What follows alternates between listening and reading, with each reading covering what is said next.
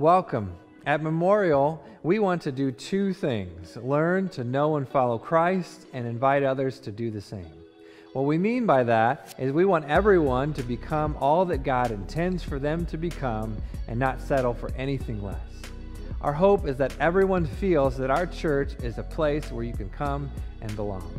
Welcome to the worship service this morning. We're so glad you're here, and may God receive all the glory as we worship together. In the vast tapestry of existence, life unfolds in mysterious ways. From the moment we draw our first breath to the final beat of our hearts, each journey is unique, a fleeting dance in the cosmic ballet. Time, relentless and impartial, sweeps all into its embrace. Every soul, every story converges towards a shared destiny, the inevitable passage into the great unknown. Yet, amid the silent echoes of mortality, a singular tale emerges. In the quiet dawn of history, a man named Jesus defied the natural order. His crucifixion echoed the fate of many, but his story took an unexpected turn. On the third day, against the backdrop of despair, hope rose. Jesus, once laid in a cold tomb, defied the shadows. The stone rolled away, and life triumphed over death. In this symphony of existence, where every note resonates with mortality, one melody endures, a melody of hope. For Jesus, the embodiment of divine love, emerged from the darkness, offering a promise that transcends the boundaries of time. In the hope of Jesus, we find a timeless beacon, reminding us that even in the face of mortality, the spirit can rise and life can be reborn. The crucible of despair transforms into a canvas painted with the colors of resurrection. And in the whispers of grace, we discover the eternal promise of renewal.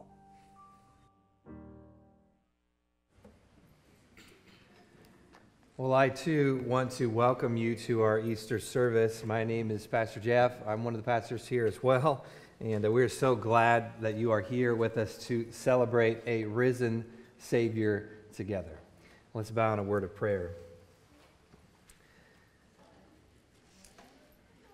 Lord, we ask that this message be your message. Lord, we ask that you bless our time in the Word. We're thankful that we can sing about a risen Savior, that Jesus did not remain in the grave, and we praise you for that. Jesus, we are so thankful for your sacrifice, your love that was shown on the cross, and your power that was shown in the resurrection. And we celebrate that today together, and we are so thankful for the love that you have for us. In Jesus' name, amen.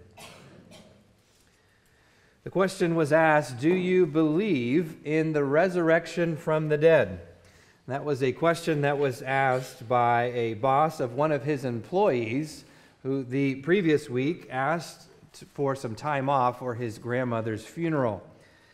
The young man responded a little confused by the question and said, well, yes, I do. And the boss responded, interesting, because when you left work yesterday, your grandmother came to visit you. This is Resurrection Sunday, and the word resurrected can be used in a number of ways. Outside of Easter Sunday, we can hear it in normal conversation when someone might say that an actor whose career has been resurrected, like that young boy on Indiana Jones who is now a star in Hollywood once again. or that golfer that won last week and who hadn't won in 9 years. They resurrected their career. It could be a struggling artist, a chef, a business executive who is suddenly at the top. Other uses of the word resurrected could be just simply a memory that comes to mind, something that caused you to have something resurrected in your mind. But it's Easter. We are not talking about a golfer or an actor that bursts back onto the scene, or recalling a favorite memory when you have a familiar scent, or even a poorly framed joke. We're talking about death to life. So do you believe in the resurrection? Because if we believe what Easter is all about, that Jesus truly raised from the dead, it would completely change your life. It would take you from death to life. So turn with me to Romans chapter 6, and we will discuss today the historical event that separates Christianity from all other religions of the world, and how the resurrection can cause you to be new and free and alive. And we will begin with being made new.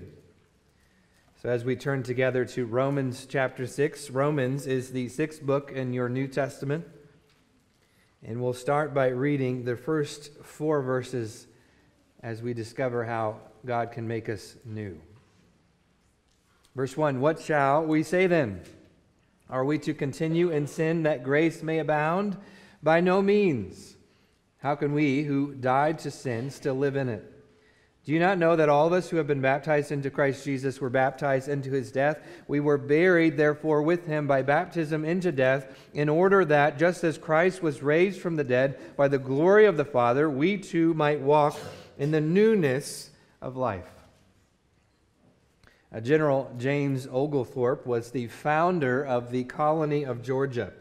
He was a visionary, a social reformer, a military leader in the early 1700s.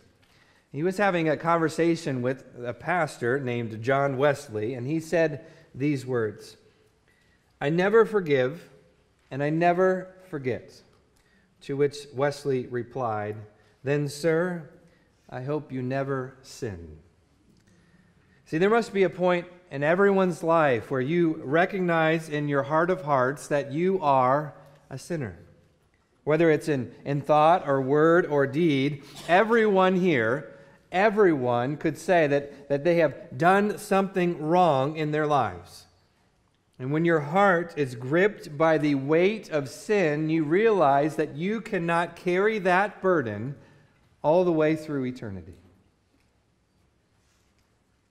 Listen, if I asked you to move a car for me in the parking lot, it was blocking the way, and I just said, hey, could you go move that car for me? Most of you would say, gladly, yes, I will move that for you. Can I have the keys? And if I said, I don't have the keys, you're going to have to move it by hand. Most of you would look at me in a bewilderment, like, how in the world? That's impossible. No one could move a car by hand. No one has that ability.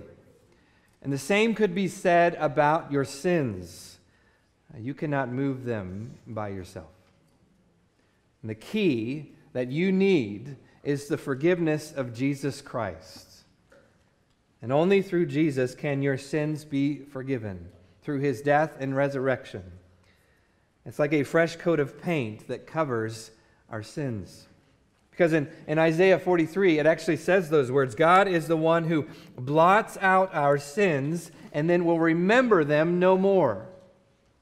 So verse 1, though, piggybacks on that and basically says, okay, if that's true, does that mean after we paint a wall, we can just mark up the walls or give a child a Crayola box and let them go wild? Just because we know that we have that coat of paint ready? No. Just because your sins may be covered, we do not simply live like the world. Just because we know that God will forgive our sins, we don't do anything we want. See, no loving parent would allow their child, after they just asked forgiveness for a certain behavior, to just go and do it again. It's not God's intention of His forgiveness of our sins. On Good Friday, we remember the death of Jesus Christ being nailed to the cross to die for our sins. And when we choose to follow Christ, it comes with an understanding that when Jesus died on the cross, He also defeated sin. And so with Jesus in your life, you have, with the resurrection, have defeated sin and have defeated death. Sin has been put to death in your life. And the question that we see in this passage, just as we read it, then how could you live in your sin? Because of Jesus, the punishment for your sins, if you trust in Jesus Christ as your Savior, is no longer on your record. Eternity separated from God, that is the punishment for sins. And if you trust in Jesus Christ as your Savior, He will give you new life, and that new life is eternal life. And that's a life that is something we should never take for granted. It should inspire our hearts and our souls with the desire to live a life that is pleasing to the Lord and our response to His grace to us. And if we respond in that way and ask forgiveness of our sins and repent and ask God to save us, He will give us new life. That's what verses 3 and 4 tell us. And if you abandon your old life, that's the whole point of repentance, is turning from your old life and turning towards a new life that is in Christ. When you do that, you walk in a newness of life. I love how Paul puts it. A newness of life. It's better than the feeling when you walk off the plane onto a Caribbean island on your vacation in December. It's a better feeling than when you filled out that last question on the final exam. It's a better feeling than when you hit the pillow after a very long, hard day of work. It's better than all of those. Because everything that I mentioned is temporary. And it's even more than a feeling. It is a complete transformation of your soul, and it is forever. After your sins are forgiven and you trust in Jesus Christ, you are made new. You have new life. That is what we are celebrating today. Jesus gives you new life through Him because He raised from the dead. Now you might be here on Easter and just still not sure about this. You are still not quite convinced that the resurrection happened. What might help you to know that there is historical documentation that Jesus did raise from the dead. Of course, we have Scripture, we have the Gospels, we have New Testament writings. You say, well, that's kind of circular reasoning. Well, there's even references by non-Christian historians like Josephus and Tacitus. There it is. See, did you deny the existence of Alexander the Great? Do you deny the existence of Napoleon? Those are also in historical records. Then why do you deny that Jesus lived and died and rose again? There was also the many witnesses of Jesus being alive. We see Mary and the other women. We see over 500 witnesses according to 1 Corinthians chapter 15. There was the significance of the witness of the disciples. Why is that significant? Because if you know your gospel account, you know what happened after the death of Jesus Christ. They were cowering, they were shivering in their sandals behind locked door until what? Until they saw Jesus was alive, and then they were willing to literally give their lives to that truth. Another significance as well, a potential convincing argument for the resurrection, is the new life that you could have in Jesus Christ. That you could experience that you could go from death to life. That same thing could happen in your life. That's what Romans 6 is telling you, that you could also experience a resurrection. You could go from death to life, a soul resurrection. That could be you today. If you've never experienced the newness of life that is described here, the Bible says that you are still dead in your sins. That you are dragging with the chains of your fears, your transgressions, your worries, your pain, and you have to carry that every day of your life. Hear this. Jesus' death and resurrection could change all of that for you. Not worrying in this life of what is next. Your sins can be forgiven. Your worries about tomorrow are shot to the moon. And your pain can find comfort in a loving Heavenly Father. That's what this new life is like. It's not that becoming a Christian makes your life perfect, that you never struggle, that you never have difficulty, that you never sin. I'm not saying that, but I am saying that you have newness of life. You have eternal life to look forward to. Because it's not just for a day. As God's Word tells us right here, that you get to walk in it. That every step you take in the valleys and in the mountaintops of life, you are walking in newness of life. Romans 6 also tells us that we are free in Jesus Christ. Verse 5 through 8. Verse 5 tells us this, "For if we have been united with him in a death like his, we shall certainly be reunited with him in a resurrection like his. We know that our old self was crucified with him in order that the body of sin might be brought to nothing, so that we would no longer be enslaved to sin. For one who has died has been set free from sin. Now, if we have died with Christ, we believe that we will also live with him." This is, of course, talking about Jesus' death and resurrection, and then how that applies to our lives. But first, in order to understand this, we need to go to the historical account of Jesus' resurrection, and that is found in John chapter 19.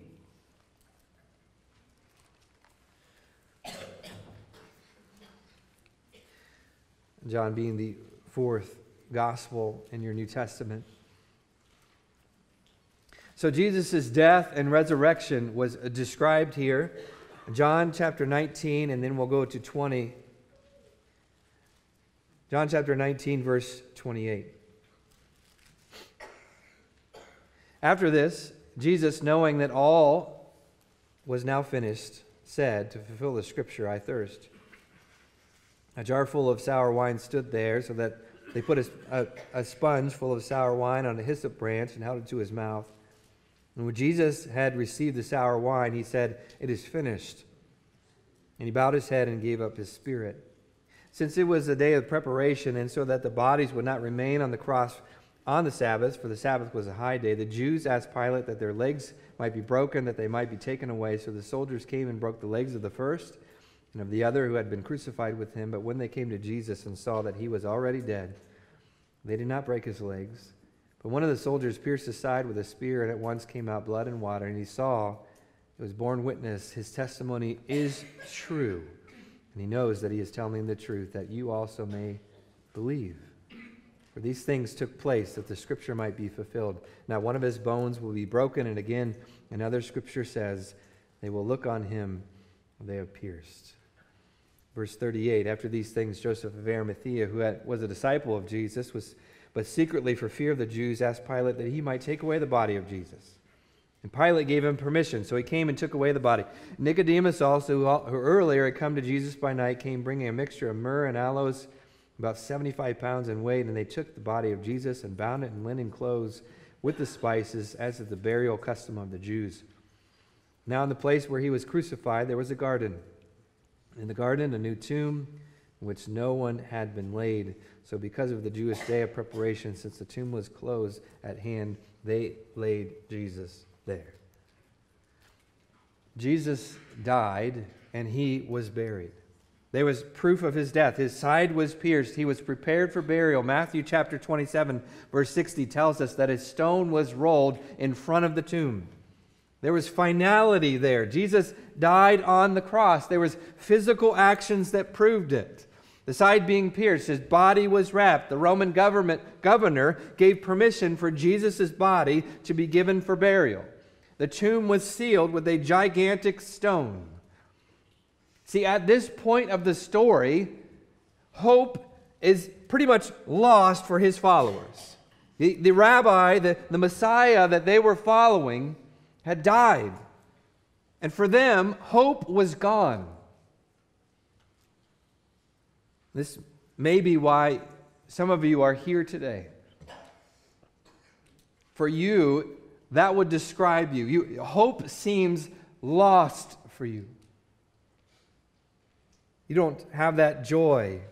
You've tried everything to fill your heart with joy, you to provide hope in the morning, to provide peace so you can lay down and rest at night. You have not found that. It seems like that the hope and the joy and the peace have been buried in the ground like the body of Jesus. But listen to me. Easter presents you with joy and hope and peace. The risen Savior presents all of that in your life, if you would only take it. Because in John chapter 20, verses 1 and 10, we find that Jesus rose from the dead. John chapter 20, verse 1. Now on the first day of the week, Mary Magdalene came to the tomb early, while it was still dark, and saw that the stone had been taken away from the tomb. There we go. So she ran and went to Simon Peter and the other disciple, the one whom Jesus loved, and said to them, "They have taken the Lord out of the tomb. We do not know where they have laid him." So Peter went out with the other disciple, and they were going toward the tomb. Both of them were running together, but the other disciple outran Peter and reached the tomb first. And stooping to look in, he saw the linen clothes lying there, but he did not go in. And Simon Peter came following him and went into the tomb. He saw the linen clothes lying there, and the face cloth which had been on Jesus' head, not lying with the linen clothes, but folded up in a place by itself. Then the other disciple, who had reached the tomb first, also went in, and he saw and believed, for as yet they did not understand the scripture that he must rise from the dead. Then the disciples went back to their homes. Jesus rose from the dead.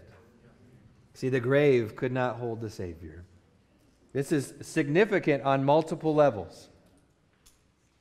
I want to ask you this. Has anyone seen the underwater caves? Have you gone to YouTube and watched these underwater divers go through these caves, and they're not sure what happens next?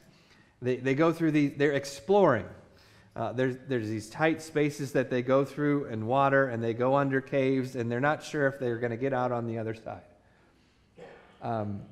Here's the deal. If someone asked me to do that with them, I would say, you can go first, and you can explore the cave. It sounds like you like to do that anyway, because you're an explorer. Go and do that. And build that rope thingy and bring that rope out to wherever you go, and make sure it gets to this nice oasis where you think there is at the end of the caves. Take some pictures in your underwater cameras, all those things, right? And then come back to me, show me the pictures, and then put me down as a maybe. After all that, right? Because here's what you want. Maybe some of you are explorers and you would raise your hand. You're like, sign me up for that. Get me in the tight spaces and the exploration of the caves, even though you don't know what's next. Maybe that's you.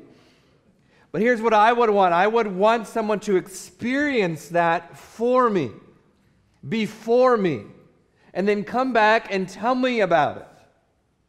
See, Jesus experienced death before we did. And he is telling us that and experienced it for us, and he defeated it. So that if you would trust in him as your Savior, because Jesus experienced death and he defeated death, that can now happen in your life. That's what Romans 6 is telling us. That you can experience a resurrection because Jesus went through all of that for you, before you. And he's telling you about it through Scripture. That someday we will face our ending fate. And now we can have faith that God has power over life after death. And you too do not have to remain in that grave if you have life in Jesus Christ. It proves who Jesus says he is, the Messiah, the Savior of the world, the Son of God. Okay, let's make a return trip to Romans chapter 6.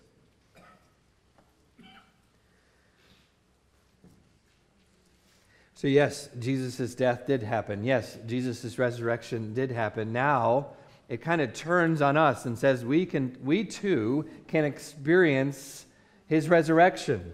So what about our death? What about our resurrection? First, our death. When we believe in the sacrifice of Jesus Christ on the cross and put our trust in him, our old self also dies on that cross.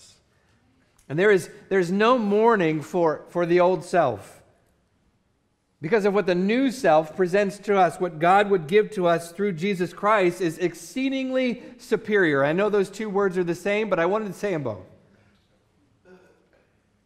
Because you want to put your old self as far away from you as possible, all the pre-redeemed contents of that old self. Like an old toxic relationship, an expired jug of milk, a used Band-Aid. Those are the types of illustrations I want to use to push that old self as far away from you as possible. You say, well, that's pretty harsh, describing a pre-Christian version of myself. What I am saying, and what I want to emphasize really, is that your life in Christ is that good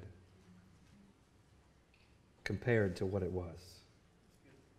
See, our resurrection, yes, there is a promise of resurrection for all that believe. But in this present life, there can also be a resurrection of old life to new. From death and your sins to newness of life in Jesus Christ. To be raised in new life in Jesus. And when that happens, your eternity actually begins. Your eternal birth certificate begins on the day that you trust Jesus Christ as your Savior. Because you will forever be a child of God, and nothing can take that away. But we also experience freedom in life, and that's what we see in verses 7 and 8. See, our sinful decisions are a result from what is in our heart. And if our hearts are changed by Jesus Christ, then the epicenter for sin has a new supervisor, a new driver for your thought and your words and your deeds.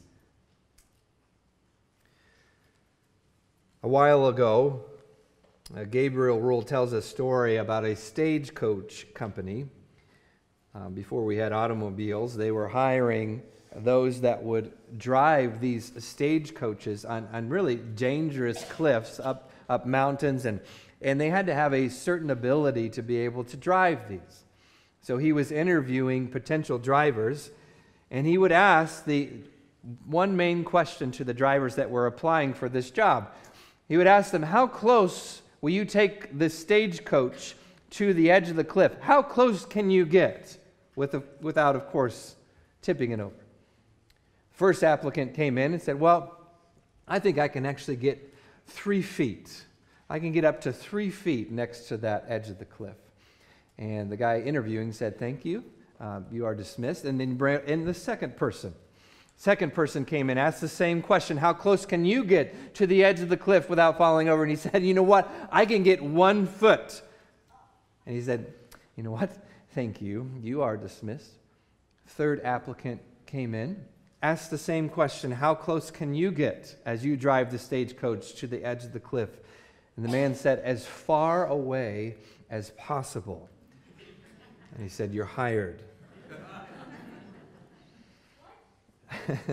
We'll explain later. Listen, you still have to live in this world, a world that is full of wickedness and evil and sin, and you and Jesus Christ have a new driver of your heart. And that new driver of your heart wants you to be as far away as possible from sin. And not to get as close as you can, but be as far away. Jesus becomes your new boss, your new supervisor, your new driver. He is your guide, your mediator, and example.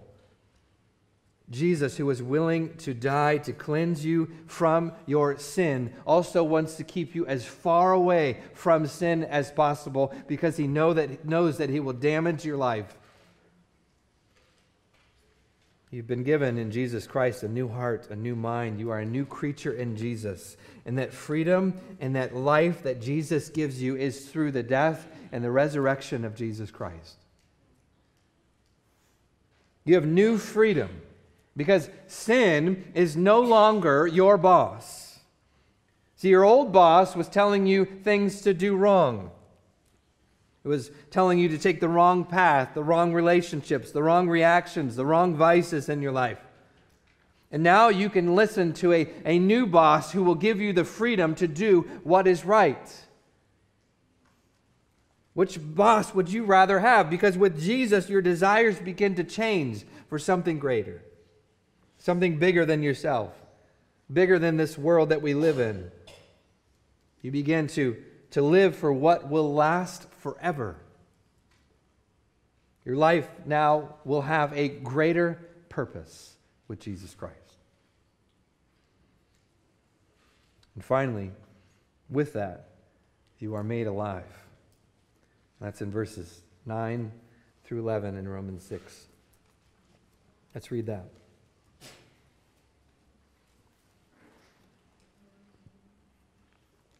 It says this, we know that Christ, being raised from the dead, will never die again.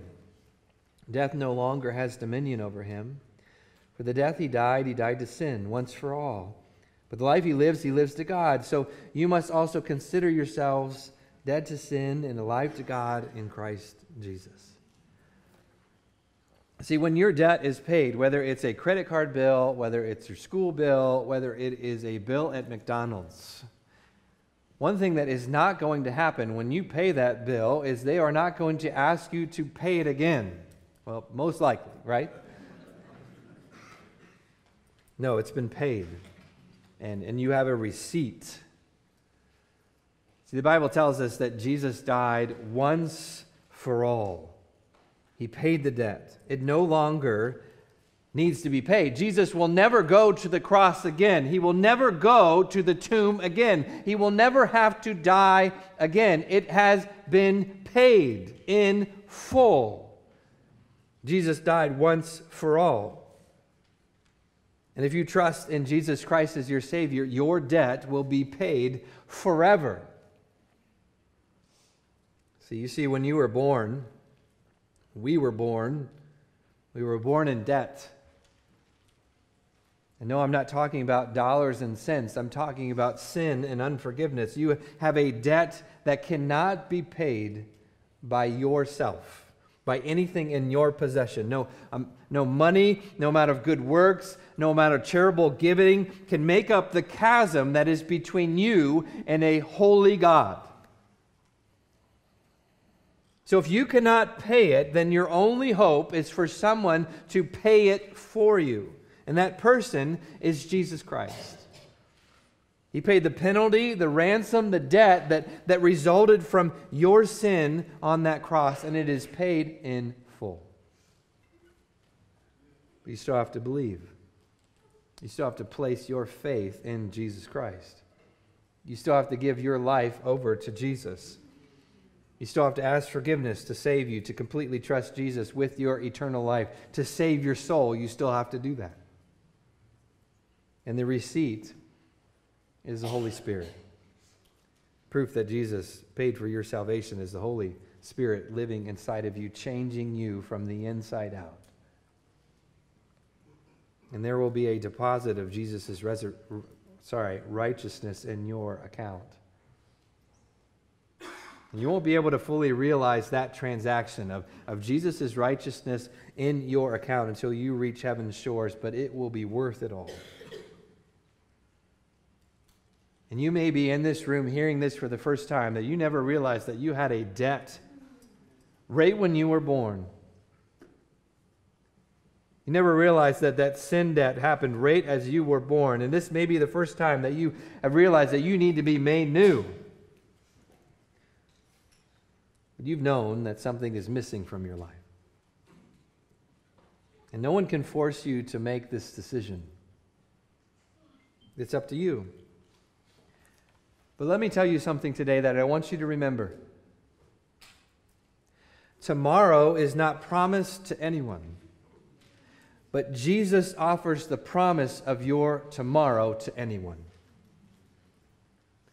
I want to repeat that in case my mic wasn't on. Here we go. Tomorrow is not promised to anyone, but Jesus offers the promise of tomorrow to anyone. Friends, I want you to experience what it means to be alive in Christ. That's what we see in verse 11. Being made alive. See, the defeat of sin will be placed in your account if you trust in Jesus Christ as your Savior. I'm curious, anyone here from the South? Okay, all right. I have a few hands here. So in some of the versions here, it actually says in verse 11, reckon. So I know you maybe like that word in the South. Maybe I just watch TV too much. I don't know. I reckon. Is that something that's said in the South? Thank you. Okay, thank you, Carol. But in this sense, though, it's not an I reckon. It is in the sense of, it's not maybe or possible. In this sense, it is being put into one's account. So when the Bible talks about riches, I'll give you a few examples. Glorious riches in Philippians 4:19. Riches and treasures in 1 Timothy 6. And the riches of the humble and God-fearers in Proverbs chapter 22, verse 4. Those type of riches are not talking about dollar amounts. They're not even talking about Bitcoin. They are talking about eternal rewards. And we have already listed to you a number of eternal rewards today. Forgiveness of sin, new life, power over sin, freedom, a promise of a resurrected body, eternal life. That's just to name a few. And we're at the end of our passage, and it's telling you another eternal reward, and that is that Jesus will make you alive. See, your sin, upon your faith in Jesus Christ, has been put to death, and you are made alive. Friends, without Jesus Christ in your heart and life, it is like you are stranded in the ocean, waiting for a lifeline, waving your hands, waiting for someone to save you, struggling for your spiritual health. And Jesus is that lifeline. Jesus is your Savior. He wants to save you. He wants to give you new life. He wants to give you a new purpose. He wants to give you a new future. He wants to give you eternal life. You may be still stranded in that ocean, just waving your hands and hoping for a hope and joy and a peace, and you're not finding it, and you just need to turn to the Savior, and you'll find it there. To be made new by trusting in Jesus Christ as your Savior and for your sins to be forgiven. I want to close with this. This is a picture of Versova Beach in Mumbai. And this is in the summer of 2016. In the summer of 2016, there was 13 million pounds of trash on the seashores. So much so that they measured in portions of the beach, and the trash was 5.5 feet tall. That means that if you could not swim, even before you got to the sea, you could drown in trash. That's how bad it was. Well, there was a man named Afraj Shah who saw this, and he said, "That's enough." And he began the effort of what was called the world's largest cleanup. The United Nations recognized this as Shah began to clean, and eventually was joined by 1,000 or so volunteers. And in about a year's time, this is what the beach looked like. And because of his efforts, the UN actually awarded Shah with a Champions of the Earth award. Now I want you to imagine for me that every sin that was in your life was written on a bottle, a plastic bottle. And those plastic bottles were strewn across the seashore. And you were asked to clean up all of that trash by yourself. And maybe you have great work ethic and you decided to try to clean that all up yourself. And maybe you just made a small dent in that. And you know what would happen? You would get a little pride in what you just did. And guess what would happen? More bottles would be on to the seashore and you would be back where you started. See, you must be completely clean, holy, righteous, for you to reach the shores of heaven. And does that look like a clean slate to you? I mean, if someone asked you to clean that all up yourself. And it was one man that made the difference too, but not just any man. The Son of God came to save us. He came from heaven. He got his hands and feet dirty on this earth. And every one of those sins was placed on Jesus Christ on that cross. And he died for them. And you might say, you don't even realize the amount of trash that is in my life, the mess that I've gotten in. There is no way that all of that can be forgiven. Well, let me ask you this question. Do you want to continue to live that way?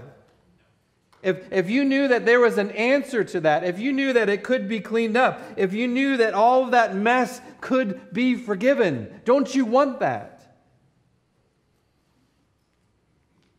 Because you will never reach heaven's shores until that is cleaned up.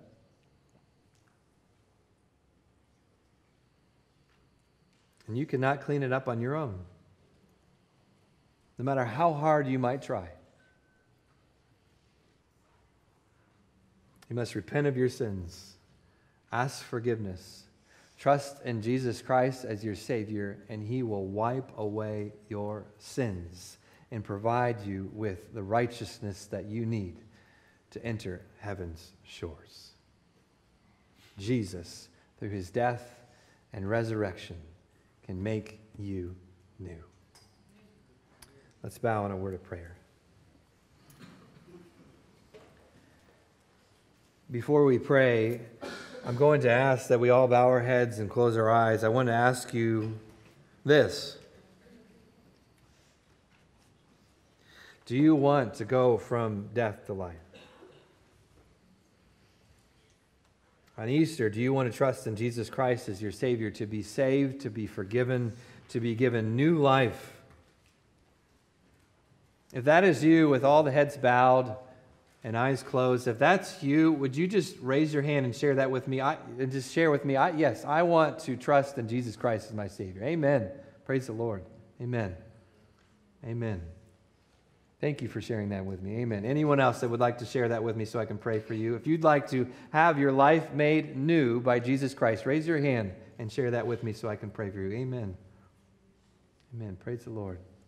Amen. Well, in a moment, I'm going to pray for you. But if you did raise your hand, I know that took some boldness to do so. Please, if you would, come talk to one of our prayer counselors that's here by the piano after the service. One of your pastors would love to talk to you, or maybe someone that brought you here today. We want you to be sure that you have eternal life in Jesus Christ, and so that He can wipe away all of your sins and give you new life, give you freedom, and be made alive. He can do that. So please don't leave here without praying that and making that decision in your heart and in your soul. And you can do that right now in your seat, or you can do that with someone who brought you here today. Let me pray for you. Father, I first want to pray for everyone that raised their hand today, that you have opened up their heart and their mind and their soul to you, and their need to be forgiven, and their need to be made new. Help them, Lord, to pray to you and ask forgiveness for their sins, to trust in you to be saved today. Help them to pray that prayer with their heart of hearts. Help them to find someone that might pray with them or to pray on their own. Father, help them to be a child of God today. Thank you for their boldness to be willing to share that. I pray, Lord, you bless them for it.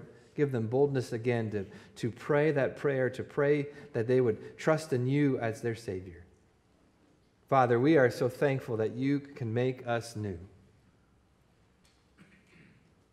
We have done so much wrong against you, but that you would wipe away that sin through the death of Jesus Christ. And Jesus, that you might raise from the dead to prove that we can have new life in you. What a blessing that is. And we pray that anyone here that does not know you, that they would trust in you today. We love you so very much. In Jesus' name, amen. Well, thank you for joining us. I hope you felt welcome and challenged by God's Word and were blessed by our time in worship. At Memorial Baptist Church, we strive to invite people to know and follow Christ. And our YouTube channel is one of the ways we do just that. So please feel free to subscribe down below and share it with others. If you'd like to learn more about MBC, visit our website at mbconline.org. And if you'd like to give to our ministries here at Memorial, there's a link below to do just that as well. We hope to see you again soon.